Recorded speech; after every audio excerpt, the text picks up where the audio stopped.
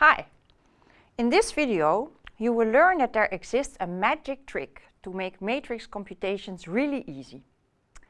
Remember diagonal matrices? They are the most simple matrices to work with.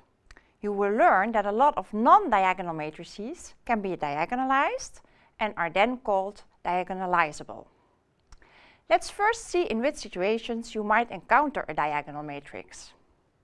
Suppose you are studying the rate of growth of two types of cells. Suppose you know that the first cell type splits into 2 new cells every day and the other type splits into 3 new cells every day. You want to compute the total number of cells after 20 days. Mathematically, the cell division looks like this. AK is the number of cells of type 1 on the kth day and the same for BK. Each day, you multiply the number of cells from the previous day by the right number. This is called a recurrence relation. Using a matrix and vectors, you see you can rewrite the recurrence relation like this. The vector AKBK is equal to the matrix 2, 0, 0, 3 times the vector AK-1, BK-1. Or, even shorter, as XK is equal to the matrix A multiplied by the vector xk-1, where the vector xk has components AK and BK, and you can see that A is a diagonal matrix. Suppose you started your experiment with 4 cells of type 1 and 10 cells of type 2, then this means A0 equals 4 and B0 equals 10. So the vector x0 is equal to 4, 10. Starting with 4 cells of type 1 and 10 cells of type 2, the number of cells of each type on the first day is equal to x1, which is equal to A times x0. After 2 days, it is A times x1. This you can also compute like this, A times x0.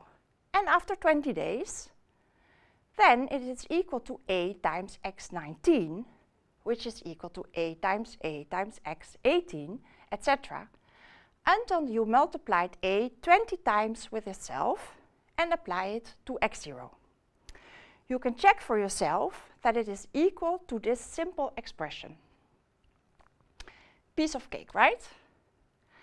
In another situation, the recurrence relations could be more complicated. For instance, they might look like this. AK is equal to 6 times AK-1 minus 2 times BK-1.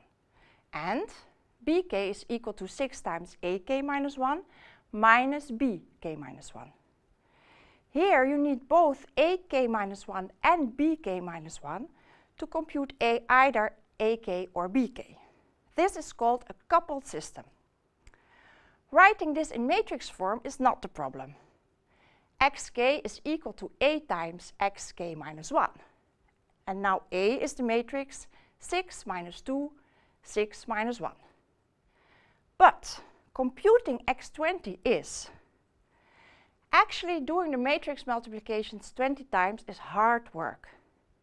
Why is this harder than in the previous example? Well, in the previous example, the matrix you used was a diagonal matrix, and now it is not.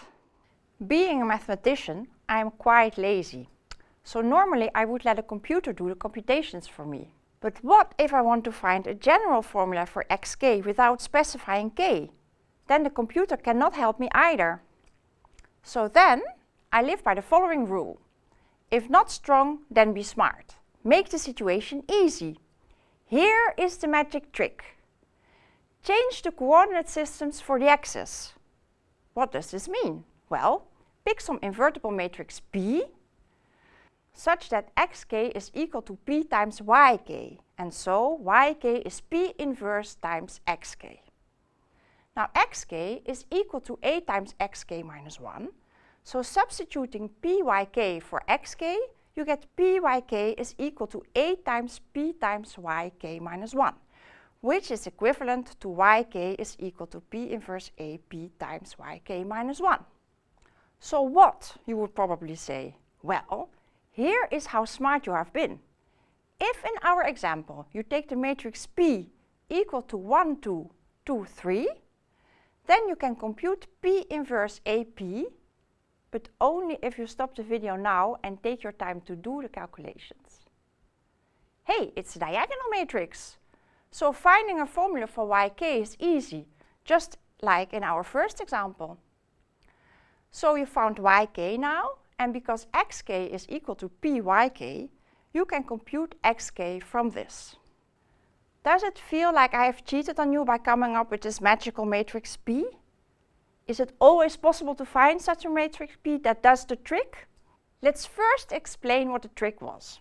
You started with a matrix A, then you came up with a matrix P, and it turned out that P inverse AP is a diagonal matrix, which made things a lot easier. A matrix A, for which you can find such a matrix P, is called diagonalisable. You really have to come to class if you want to find out which matrices are diagonalisable and how you can construct a matrix P. See you there!